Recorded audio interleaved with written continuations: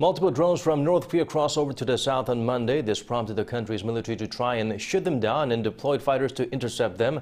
Dami starts us off. The South Korean military on Monday fired around 100 shots toward unauthorized drones from North Korea that crossed the inter-Korean border. One came down as far as the northern part of the capital Seoul, and 4 flew around Ganghwa-do Island for hours. The South's military, however, failed to shoot down the drones that are reportedly smaller than 2 meters. They all returned to the north. It was the first time in 5 years that North Korea had used drones to cross the border.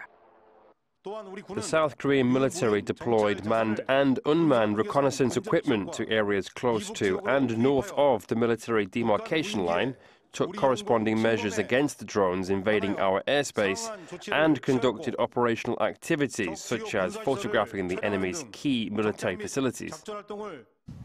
South Korea's Joint Chief of Staff detected multiple unidentified objects, presumed to be unmanned aerial vehicles in border areas of Gyeonggi-do Province, starting at 10:25 a.m.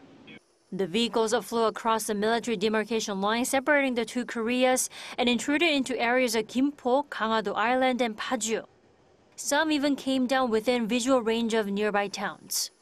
Among the South Korean jets scrambled to intercept them was a Ka-1 attack aircraft, which crashed after takeoff from an airbase in Wonju on South Korea's east coast. The pilots were reportedly okay. The North Korean intrusion also led to temporary suspensions of civilian flights, including at Incheon and Gimpo airports.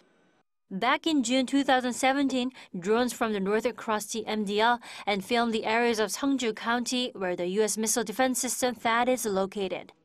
Dami, Arirang News.